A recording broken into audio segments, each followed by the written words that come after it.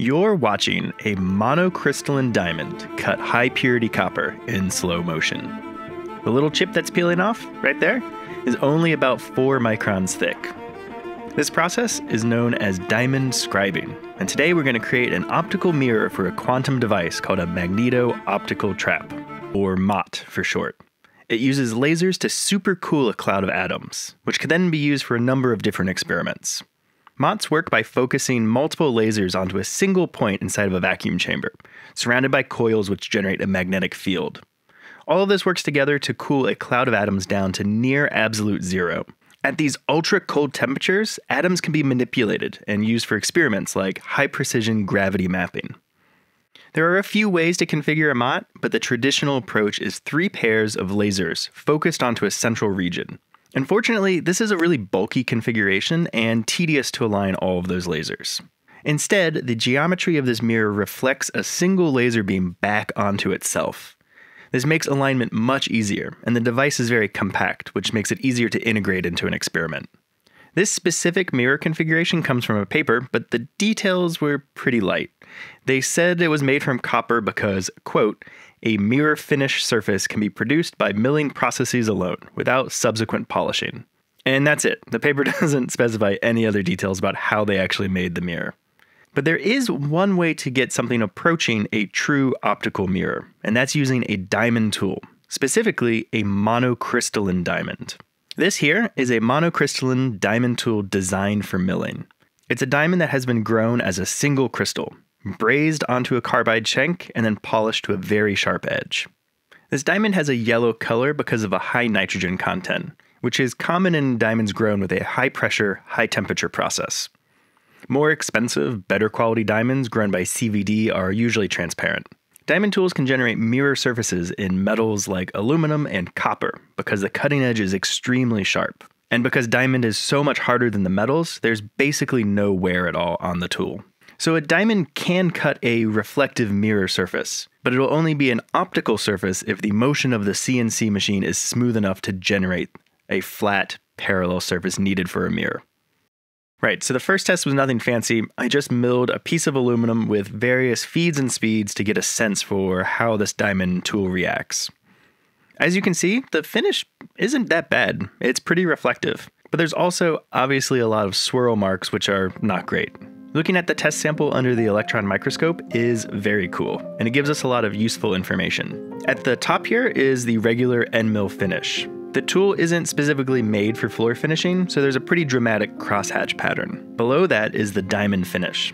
It's immediately obvious how much smoother the floor is. Compared to the carbide, it's just amazing. But zooming in, we can see those swirl marks a little more closely. They're very shallow, but they're still present everywhere and keep the finish from being perfectly smooth. We can also see these areas where the material tore out and it looks like it got dragged across the surface. They almost always originate from one of these crystalline pockets of material. If we look at that with the element detector, we can see they're enriched in iron and silicon. This aluminum alloy is 7075, which does include iron and silicon in small percentages. So I think these are just enriched inclusions of those elements, and instead of cutting, they get dragged across the soft aluminum surface. It's hard to find pure aluminum in any reasonable size, so I'm going to switch to copper, and this is probably why they use copper in the paper too. I reran the tests with similar parameters, and the results are pretty encouraging. Reasonably reflective, although we can still see some of the swirl marks, but they're not quite as bad as before. Under the electron microscope, we can see a similar pattern as before, just better. The diamond tool leaves a very smooth surface, and the periodic swirls are a little less noticeable this time. We can also see a pretty distinct line where each pass overlaps the prior cutting pass. Luckily, the material itself is free from inclusions or other contaminants, so we don't have that tear-out issue like we did in aluminum. So a diamond can cut a reflective mirror surface, but it'll only be an optical surface if the motion of the CNC machine is smooth enough to generate a flat, parallel surface needed for a mirror. An optical surface is just very unforgiving. Mirror surfaces have tolerances measured in nanometers. For example, a kind of cheap precision mirror will have a lambda over 4 specification. That means the difference between the highest and the lowest point on the mirror is only 1/4 the target wavelength. So red light, for example, has a wavelength around 620 nanometers, which means a λ/4 mirror has a flatness tolerance of just 155 nanometers. And that's just the flatness. Surface roughness is also very important. And something around 5 nanometers is common on just even cheap commodity optics. We can check the surface roughness with a probe stylus tool and see that it clocks in around 20 nanometers. For context, a glass slide is around 14 nanometers. So despite those swirl marks, we can see that the roughness at least is still pretty good. I did check flatness of these samples using my available indicators. My tenths indicator just doesn't really move at all. And if I pull out my micron indicator, plus or minus 1 to 2 microns. So, it's hard to say because this is obviously at the resolution limit of this particular indicator, but we're probably within 1 to 2 microns of flatness, give or take. Okay, so at this point, I was feeling fairly optimistic. There's obviously a lot of improvement needed, but it felt like a doable project. I also got some advice from professionals in the field as to feeds and speeds and parameters, and decided to try out a test mirror. All right, so this is the setup. I've got the component roughed in, the diamond tool, and a mist coolant system in pretty close proximity. So we zoom in, you can see that it's basically the final shape, except it's just not a mirror polish yet. The mist coolant here is basically parallel with the slots that we'll be cutting. And the idea is that we want the air pressure and the coolant to be blowing the chips kind of away from the cut and get them away from this diamond. Because any sort of chip recutting will ruin the surface. We're using isopropyl alcohol and just regular air, and it's a pretty light mix, so it's mostly air with just a little bit of alcohol. We only need a small amount of lubrication. It's mostly there to get the chips out of the way. And the diamond itself is just a square edge. I think it's 3 millimeters, and we'll be taking very small step overs, about 12 microns. Now we just let it warm up a little bit. Any changes in Z height while it's running due to thermal effects will ruin the finish. So we want to get the spindle up to its operating temperature for this RPM and let it kind of soak for a couple minutes, just so that there's no changes in Z height. In theory, the machine compensates for this, but when we're talking about microscopic differences for making a mirror, it's important not to rely on it.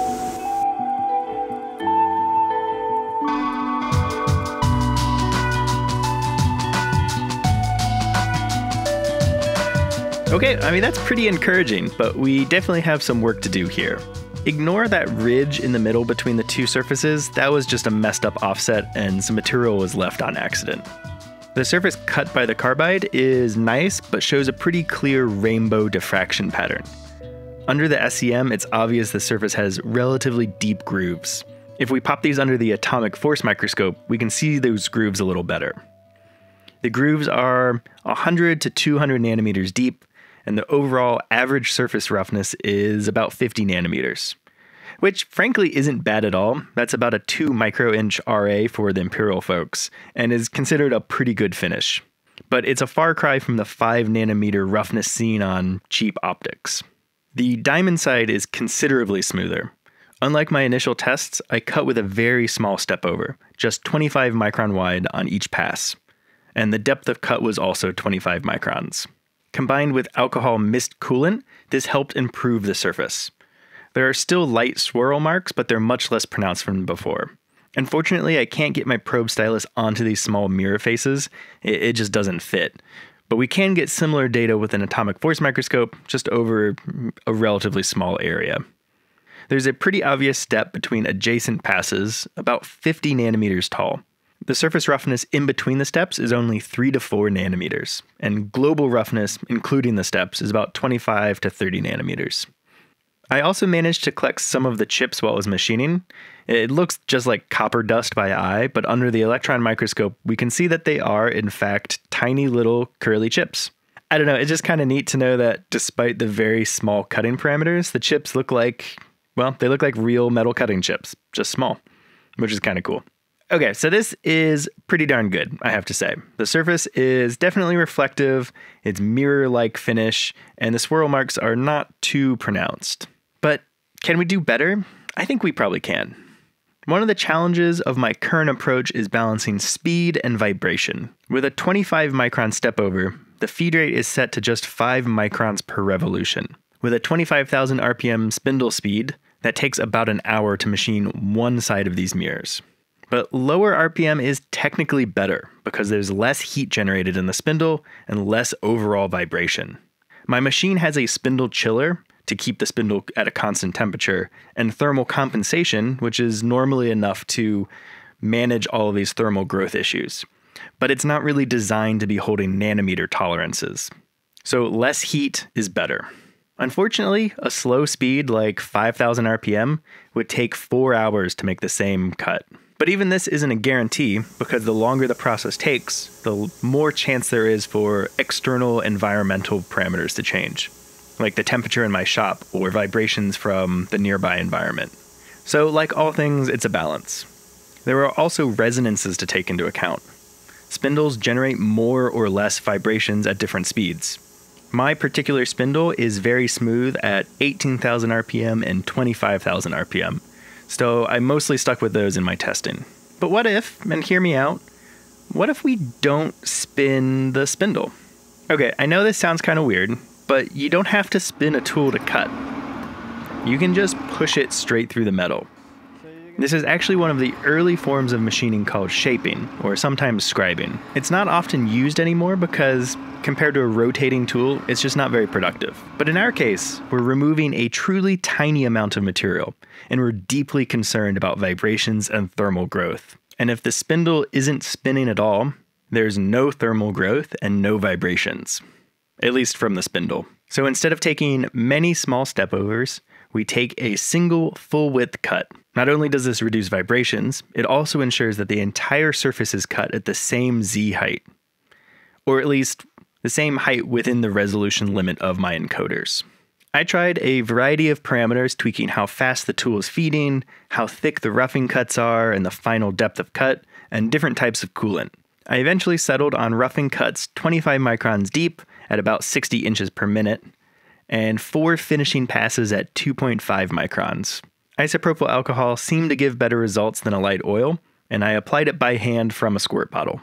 This process brings the time down to just 15 minutes, and the results are similar if not better than the rotating tool approach. There are 2 notable artifacts that we can see in this new method.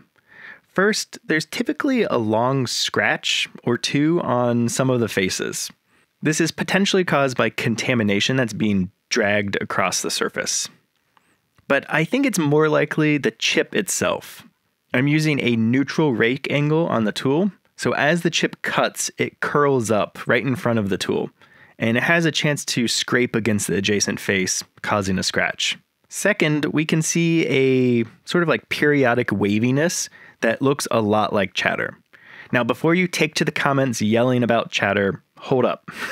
This mirror surface is really deceptive. They're actually only on the order of about 100 nanometers.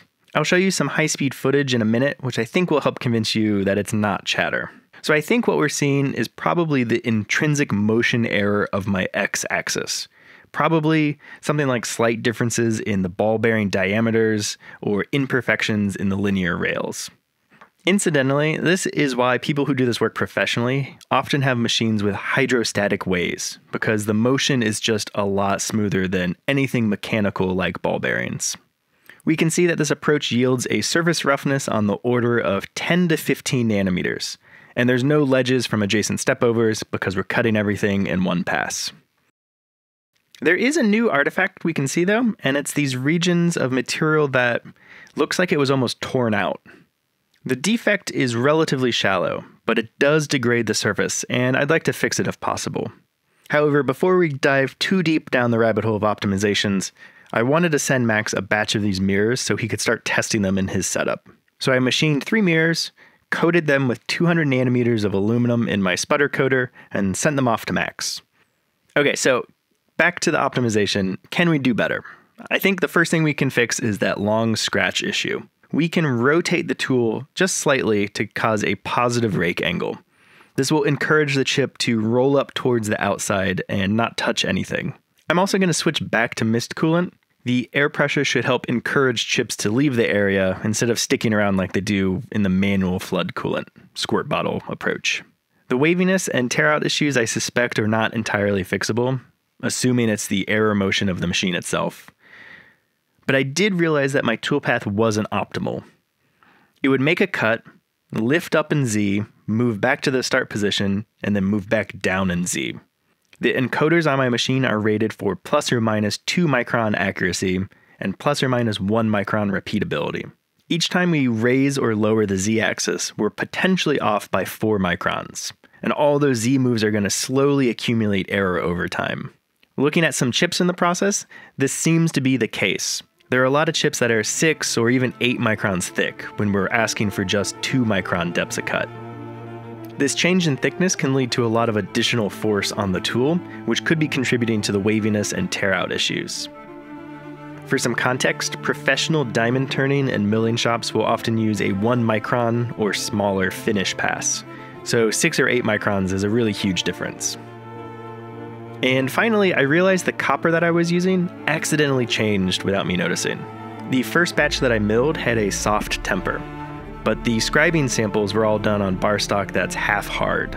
So this harder material could be contributing to tear out issues that we saw. So that's easy enough. I can switch back to a soft temper copper and adjust the toolpath to make fewer Z moves. It also hopefully eliminates any mechanical backlash that might not be noticed by the encoders because we're only moving in one direction. Putting all this together, we get this.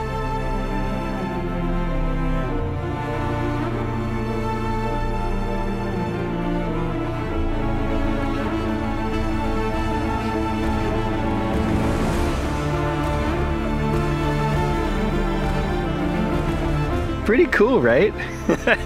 I love this. The chip curls off to one side, kind of like a woodworker's spill plane. It makes a really nice tight curl, and then the air blast helps keep the chip off the surface, and it flies away as soon as it detaches. Looking at multiple passes under the high-speed footage, the chip seems to be very consistent in formation and size, thickness, and how it reacts, which is encouraging. Looking at the final product, we can see that the waviness is now tilted slightly to follow the tool's rake angle, but otherwise looks unchanged. The curled nature of these chips makes it hard to check thickness, but it seems much more consistent, around 2 to 4 microns. Not quite what we were aiming for, but no longer the huge 8 micron thick chips. I decided the rake angle was maybe a bit extreme, so I dialed it back a little bit and ran a final test. And this is definitely the best mirror that I've produced yet. It's highly reflective, has no scratches, and relatively minimal waviness. Surface roughness is about 13 nanometers. We still see some of that tear out issue, but nothing as dramatic as before, so I think the softer copper really helps. I suspect this is just about as good as we're going to get on my machine with this tool and this material. If you enjoy this kind of precision machining, I recommend you check out Silo's Garage. Cyrus is super smart and knows a ton about ultra precision machining, and he's actually been building a diamond turning lathe from scratch.